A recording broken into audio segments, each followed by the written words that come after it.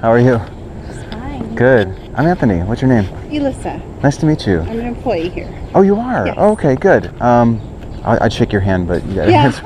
Sorry. How do you spell the first name? Elissa. Oh, okay, good. Yeah, what I'm doing is flagging down anyone that would actually speak with me to understand how they came to their belief in God, Okay. like the strength of it, and what process did they use to get to it. And I'm timing it for 5 minutes, Okay. so I know your time is valuable, and you can bolt if you want.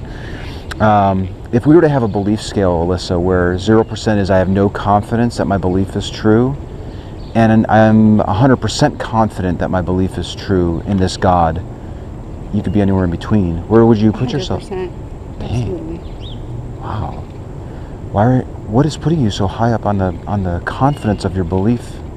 You know, I've seen it. I've seen my faith in works, and how God has throughout history maneuvered things, and so I highly believe in the existence of God, and I've studied His Word, and so I see it. My belief is very strong. I attend 3 meetings out of the week. Wow. So You go quite a bit. Yes, Now, it's great. I don't ever want to assume which God are you believing in. I'm one of Jehovah's Witnesses, so I believe Jehovah God. Okay. And you go 3 times a week. What would you say is the main reason why you accept Jesus and the Jehovah God? Yes. Sorry, the Jehovah God, and you're so confident in the strength of your belief? Could you point to one major thing? Is there one major thing that's causing you to be so confident on it? I think throughout my life, I've come from a lot of struggles, and throughout my life, Jehovah has always been there for me. And there are times when I'm like, God, I just need an answer. I just need to know, and my answer is my question is answered. And so I have that strong belief. And like I said, throughout history, studying, these are things that you can be found, even archaeologists have uncovered manuscripts, with God's name on it. And so it's just, to me, it's a belief. It's real. It's been proven scientifically and in every way. So would you say that if you've had things going on in your life, and if you ask for Jehovah God to help, and then you see the results of it, and then that bolsters the strength of your belief? Absolutely. Okay. That's interesting. At 1:30, Were you always in Jehovah's Witness? No. Well, I was introduced as a youth, so I was very young. So yes, I do feel like it's been my whole life, but yes, as a youth. Okay. Because I've talked to many people on this campus and other campuses, and Hindus and Muslims and Christians and all sorts of Mormons and everything.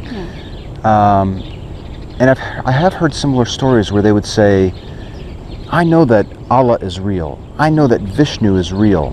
Because when I cry out for help, I see this God working in my life. I'm to the point where I'm 100% confident that my belief is true. Your story is extremely sincere and honest, and I appreciate you sharing it with me. However, it does remind me of similar stories that I hear from other people that would attribute these things to other gods. Right. How might somebody go about figuring out which of you might be more correct in the belief than the other? Well, if you believe in God and God's Word, if you examine the Scriptures, you will find the truth. Jesus outlined what His followers would be like. He also listed world events that would take place and have taken place, and ones that we have yet to see, but they have always come true. Is it the book? Are you pointing to the book essentially? God's Word, the Bible? Yes. Okay. And again, we've studied it, and we've studied it against findings, against scientifically. Oh, really? Yes. Okay.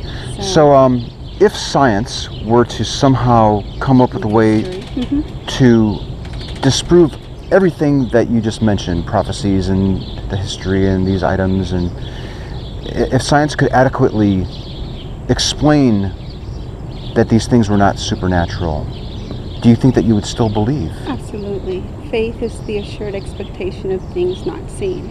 Okay. So then your belief really isn't rooted in those things, it would sound like, that faith really is more important. My faith, which I've gained through study and knowledge of the Bible. Is it? We're 30 seconds. We can go longer if you feel like it. No, I got to go back Okay. to work actually. Do you have a definition of faith? I'm sorry, a what? You had mentioned a definition or a description of faith. Yes, in the Bible it says that faith is the assurance of things that are unseen. It's Okay. the assured expectation of things will take place or that are happening are true, even Okay. though you don't see them, like the wind that you don't see, but you can see its result. It's a Okay. fact. So even if all those things in the Bible were to be explained by science, you'd still believe because of your faith? Absolutely, but that won't happen because it is truth, and sure enough, everyone will eventually know it. So. Okay. Okay, well, thank you so much. Thank you very much for your Have a time. good day.